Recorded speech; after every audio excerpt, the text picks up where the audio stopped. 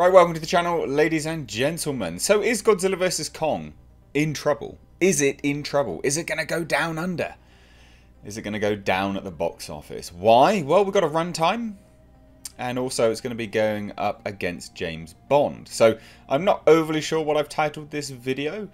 But there's a lot going against the film. Or so you might think. I'm going to be really positive here. Yes, I am. But I'm also going to outline some very key factors as to why logical and analytical assumptions, I guess you could say. It's just straight facts here on this channel. So, look, Godzilla vs. Kong is going to be going up against James Bond at the box office. That's an inarguable fact.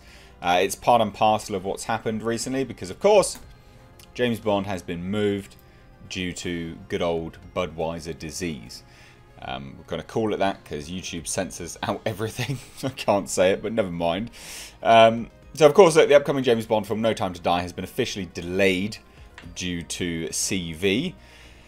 And it's been delayed until November. Now, that's an issue. Okay, it was originally going to be released, well, literally next month or the end of this month, I believe it was. Early April, end of March, one of the two. But now, it's going up against Godzilla vs. Kong. And you might think to yourself, God damn, this sounds terrible. Two behemoths at the box office. What's going on? Now, let's read this report, and I'll tell you actually why I think this is a really good news. I don't think this is bad at all. And it goes into the recent information we heard that Godzilla vs. Kong runtime was going to be under 2 hours. And I know a lot of people heard that news and was like, oh, it's so bad. Trust me. I'm gonna open your eyes to something. So, due to the recent outbreak of the CV, the upcoming 25th installment in the James Bond franchise, No Time to Die, has been delayed until November 25th, which I actually really like that delay, the fact that it's the 25th outing for Bond and it's November 25th. I like that.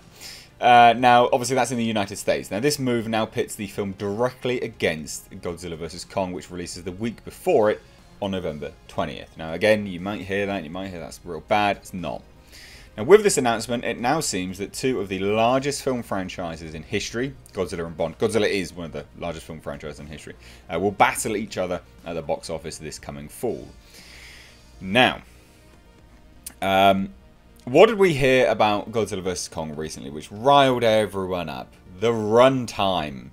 The runtime. Everyone thought that was terrible because it said it ran just a little under 2 hours. Now, the runtime is important, and a lot of people seem to take that as a negative because they seem to think that, well, there's not enough time for Godzilla and Kong to fight. There absolutely is. There absolutely is, without a shadow of a doubt. Now, one of the reasons why a lot of people seem to have an issue with this is because they think that there's going to be a lot of creatures introduced in this film. And that this is the last movie in the Monsterverse. So these are all assumptions. Now, again, we don't know whether it's under 2 hours. We can assume that it is. It came from a pretty legitimate source. But let's analyse all of these statements and these assumptions for a quick second. The assumption that this is the last outing for Godzilla and Kong in the Monsterverse is based on a few things which I would say I disagree with. Now, I don't think that this is the last one. I think that this will still continue. They've announced a lot of toys, a lot of merchandise, a lot of licensing for this film and for the Monsterverse beyond it. Now, Toho have been very vocal about how happy they are with the Monsterverse, what Legendary is doing, and of course what Warner Brothers are doing in partnership with Legendary for the Monsterverse. So this is not... I'd be very surprised if this is the last outing. I would genuinely be very surprised. But let's discuss it, even if it was the very last outing. Okay, let's take a look at the runtimes for all of the other movies. Now, Godzilla 2014 had a runtime a little over 2 hours. 2 hours, 3 minutes, in fact. And that was a film which many people complained about as having too much human nonsense in the movie. Godzilla King of the Monsters, the most recent film, which amped up, really amped up all of the monster battles, had a runtime of only 2 hours, 12 minutes. And another in the Monsterverse was Kong Skull Island. That had a runtime of 2 hours. So for Godzilla vs. Kong to have a runtime of sub 2 hours, a little under, so just under 2 hours, when we compare all of the common complaints that people have had, it's the same people complaining that this runtime is too low would be the ones saying that, yeah, no, too much human interaction, too much this, too much that, and oh yeah, Kong Skull Island was good, there was lots of monsters, etc, etc, etc. Sub 2 hours is absolutely fine. Please do not be worried. Sub 2 hours is not a big deal at all. It really isn't. Especially when we can compare directly to all of the other movies. So 2014's common complaint, too much human nonsense, right? Not enough Godzilla, too much. That's the common complaint. Not mine, but the common complaint. So again, 2 hours, 3 minutes? Sub 2 hours? Why are we thinking now all of a sudden that there's not enough time for all of these monster fights? When we say that, well, actually there was plenty of time for all of this human interaction, yeah? So there definitely is more time. And then Godzilla King of the Monsters amps up the monster fighting action with numerous monsters. You know, introduced 3 new monsters in there, plus also multiple other titans and kaiju kind of floating in there behind the scenes. I mean, that's 2 hours, 12 minutes. And that was very little human. But still, again, one of the common complaints about that film was still a large, by and large, a human story. That's 2 hours, 12 minutes. So if they condense it and they remove what people complained about so much, which was the human story, 2 hours is fine. It's absolutely fine. Kong Skull Island, a movie which most people seem to really, really enjoy. I don't think there was too many complaints about that film surrounding the monster action. I could be wrong, but I don't think there was anyway. That's a movie, again, 2 hours. So I think people are kind of getting ahead of themselves a little bit here.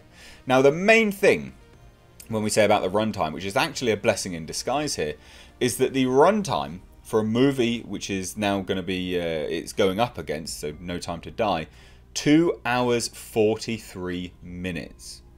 2 hours 43 minutes.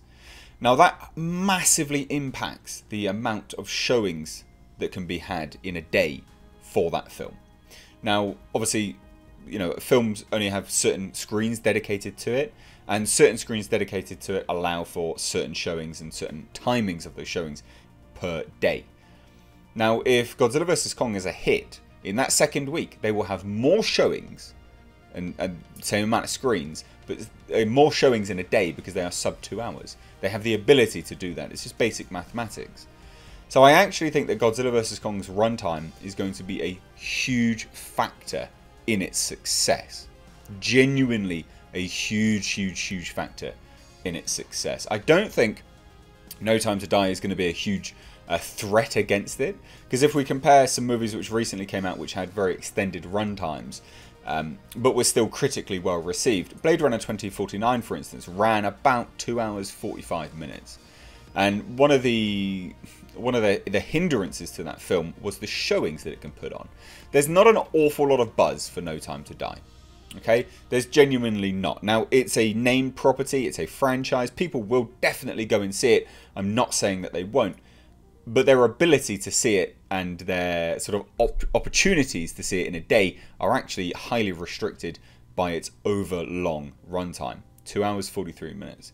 So is Godzilla vs. Kong, is it going to bomb? Is it got some problems? Is it going up against something, and will the runtime hinder it? No, I actually think the runtime will be assisting this movie moving forwards. Absolutely. So hopefully I've kind of calmed some of your issues here and there. You know, bear with me on this. I genuinely think it's going to be a success. But anyway, love to hear your thoughts. Let me know down below in the comments section. I just need to take this opportunity, guys. Please do hit subscribe to my second channel. I will leave it linked down below in a pinned comment. It's called More Mr. H Reviews. There's nothing there at the moment, but YouTube is massively, it's just bitch slapping my channel around right now, and I need to be prepared for the worst case scenario, i.e. the channel just goes down. I thought this would happen with Copper and things like that. You guys don't get notified of stuff, and in fact, if I produce any more than 3 videos in a day, which obviously I do because it's topical videos, you know, it's news and journalist channel and, you know, movie reviews and things like that,